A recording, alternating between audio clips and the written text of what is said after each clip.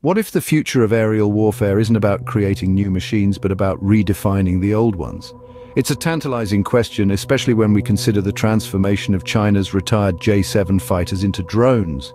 The J-7 fighter jet, a stalwart of China's aviation history, made its first flight in 1966.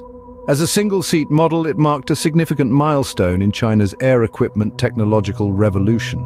With a top speed of Mach 2 and an effective range of nearly 1,600 kilometers, it improved the international competitiveness of China's weapons and equipment. For a time, the J-7 bore the responsibility of China's Air Force.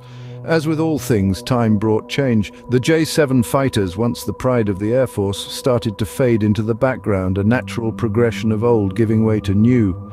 But the Air Force hadn't forgotten these fighters. Now the J-7 is getting a second chance in the spotlight with a plan to transform it into a drone. The modified drone, we understand, will have both air combat and ground strike capabilities. This gives the former J-7 fighters a brand new lease of life, one that promises to be exciting. In its prime, the J-7 embodied the technical characteristics of its era. While it may not be a frontrunner now, it still holds irreplaceable value. This transformation will allow the aircraft to retain its core advantages while tapping into other potential areas. The new drone, enhanced through technological upgrading, will see comprehensive improvements in its systems and equipment, making it more suitable for cyber-electronic warfare. With no need to consider a pilot's limitations, the drone will possess higher speed, better flexibility, and be capable of carrying out battlefield raids. Collaborative combat will also be a key feature of these new drones, creating a strong, networked combat system. They can use their own advantages to complete reconnaissance, information transmission, and other tasks, becoming a key resource for intelligence gathering.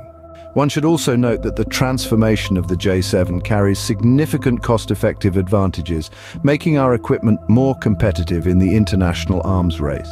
In conclusion, the J-7 drone, with its strong integrated combat function and cost-effective advantage, is set to become an important force in future battlefields. As drones become increasingly prevalent in the military field, this presents a significant opportunity for this new incarnation of the J-7. The future of aerial warfare may just be a blast from the past, and we eagerly anticipate its debut performance.